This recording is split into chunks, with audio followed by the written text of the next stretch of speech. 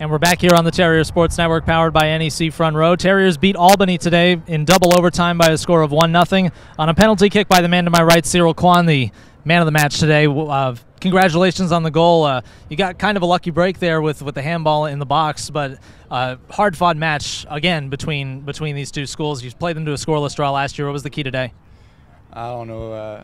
I think we came really strong at the beginning, but then we got a little tired. I mean, we had a really good season so far, but it takes a lot of energy. So today needed 2 overtime to get the win, and luckily we did. So it's a great result today for the team.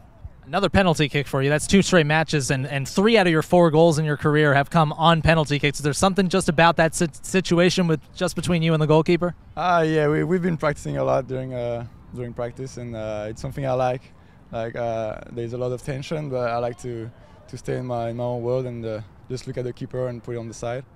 And it worked 3 days ago. It worked again today. Maybe next one I'll kick it again, and we'll see.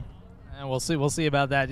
This team has been so balanced on both sides of the ball, especially defensively, where you're only giving up 1 goal all season long. What's been the key to be able to play that well defensively continuously throughout these first 9 matches? Communication is key.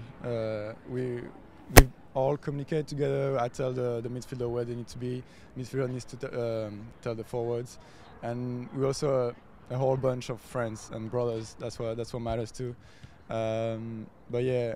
It's everybody. It's not even the starters. We have, like today, we're all tired, but the bench came out strong. And when we're all together like this, not a lot of team can beat us. You've been all together pretty much all season long. I noticed you got the captain's armband now on your left arm. That's got to be an honor for you to replace. Considering Andy was the captain for the last 2 years and what he did, it's got to be an honor for you to be the captain this year. It's a big honor. Me and Jack are very proud about it. Last year we have Andy and Ricky did a tremendous job.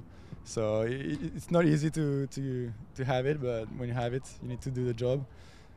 So far we do pretty good, so let's keep it up. How about you make it 3 in a row with scoring a goal next match? Next Saturday, we'll see. All right, Cyril, thanks a lot for joining us here, and continue luck this season, and go Terriers. Thank you. That's Cyril Coisne, who scored the game-winning goal in double overtime. Terriers beat Albany 1-0. We'll be back to wrap things up after this on the Terrier Sports Network, powered by NEC Front Row.